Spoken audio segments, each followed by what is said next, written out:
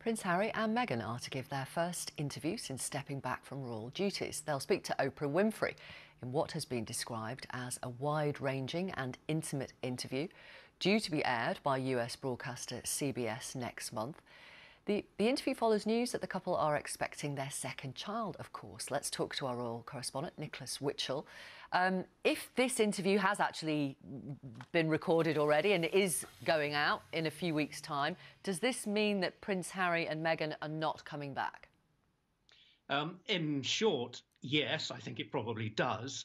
Wide-ranging and intimate, as the interview is being described, that sounds a little bit worrying from the palace's point of view, though they're keeping out of it. They're saying that now, since they are no longer working members of the royal family, it is entirely a matter for them to decide what media engagements they do. It's not clear at this point whether or not this interview has actually been recorded yet. Some reports suggest that it has, others that it is still to be done. We do know that it is due to be transmitted on the 7th of March. But as I say, the palace line is that this is entirely a matter for them, and they're being playing a very straight bat to it. But yeah, I think we are moving very firmly in the direction where the separation between them and the working royal family is complete for the foreseeable future. And added to that, the Daily Mail reports today that Prince Harry is to lose his remaining royal patronages. Again, I don't know if that's true. I don't know if you know if it's true, but it feeds into this feeling that the split is becoming complete. Yeah, that's absolutely right. There's nothing official yet. This review isn't due to come to a conclusion, not for another month at least. But I think there is no doubt that things are moving in that direction.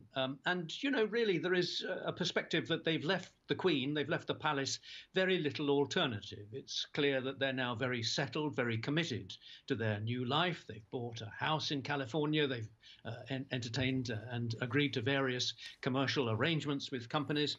And now the news of the interview with Oprah Winfrey. I mean, that in itself suggests that they're not coming back, as I've been saying. Therefore, in terms of the military patronages, I think there is very little room for manoeuvre. And I think you have to ask yourself, what, for example, would the Royal Marines want? Would the Royal Marines want to have as their Captain General? He took over from the Duke of Edinburgh, someone who jets in when it suits him, as it were, from his home in California. I think there is a plausible argument which says that the Royal Marines want and deserve a full-time, a full-ranking member of the royal family in this honorary but respected position within the corps of the Royal Marines. So I think that in all probability, it will be the end of these patronages, yes. Just a point that a number of our viewers are making, this from Sylvia. If Harry and Meghan want privacy, why are they doing an interview with Oprah? Well, that's a very good question, which quite frankly is not for me to answer. But there is a sort of an inherent contradiction there, isn't there? I mean, we're just a couple of days after they won this landslide victory, really, in the privacy case against the Associated Newspapers, the Mail on Sunday. A couple of days later, they issue that photograph of them announcing the very happy news of the pregnancy with the second child. And now they're doing what undoubtedly will be a gigantic media event, this interview with Oprah Winfrey.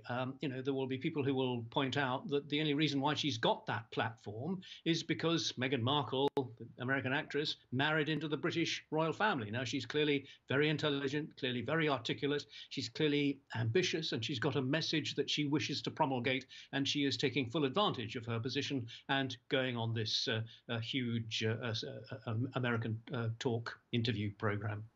Thank you very much, Nicholas. Thank you. Our royal correspondent, Nicholas Witchell. Lots of emails about Harry and Meghan. Quite a number, I would say the majority, saying basically they can do what they want, leave them alone.